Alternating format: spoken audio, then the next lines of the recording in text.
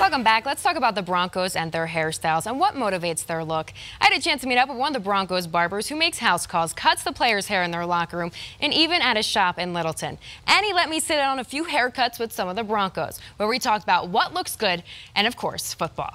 You've seen the styles of Giants wide receiver Odell Beckham Jr., Packers outside linebacker Clay Matthews, and Raiders running back Marshawn Lynch. But there's one man that controls the hair destiny of the Broncos elite. This is Louis Romero. I make myself available and I'm at your service, you know, not 24/7, more so 25/8. Setting up his workstation as he waits to cut a well-known client of his. Meeting somebody new every day, face to face. You know, if you're feeling down on your luck or whatever, I feel like whether you're having a good day or a bad day, barbering, we get instant gratification. During the season of Super Bowl 50, Romero started cutting the hair of a few players and coaches. Derek Wolfe, I think at this point probably the entire offensive line, you know. And since then, his client list has grown to about 50 players, including the coaching staff. Vance Joseph, being his first season, came into town, and again, knowing that there's a barber available, we were able to link up and network, and have been cutting his hair since he got back over in Denver. While he says there isn't a lot of pressure cutting the NFL players' hair,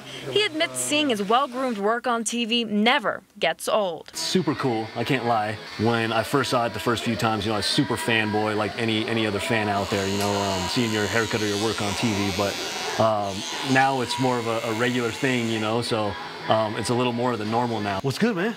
Yeah. I like those kicks. On a recent trip to Fade, an American barber shop, defensive end Derek Wolfe stopped by.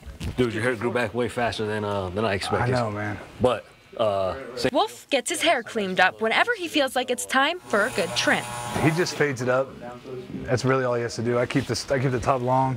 But he already has future plans for his hair. I'm eventually going to dread this, so it's really long. Just to do something new. I'm going to wait till the season's over, though. Look like a Viking. Then I start watching Vikings. I'm like, oh, yeah. I want that. So naturally, I had to ask Wolfe who has the best hair on the team. I mean, it's probably me. yeah, I'd agree. I got the best hair.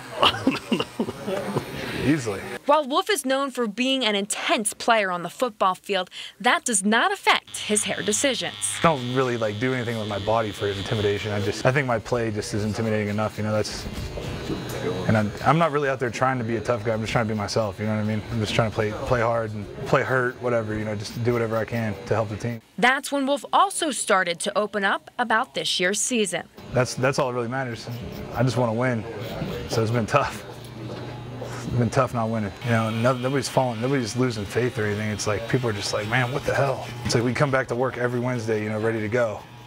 We put in a good week of practice, and then Sunday comes around, and you know we go out there feeling good about it, and things just start going wrong. And we got to believe, fans got to believe, organizations got to believe, everybody's got to believe. But at the end, after about 45 minutes, I took it tighter than last time, just yeah, it looks good, man. To make it last, obviously. Wolfe's hair is tamed, ready for the week ahead. Appreciate you, as man. he leaves the shop refreshed and focused on helping the Broncos become a winning team again.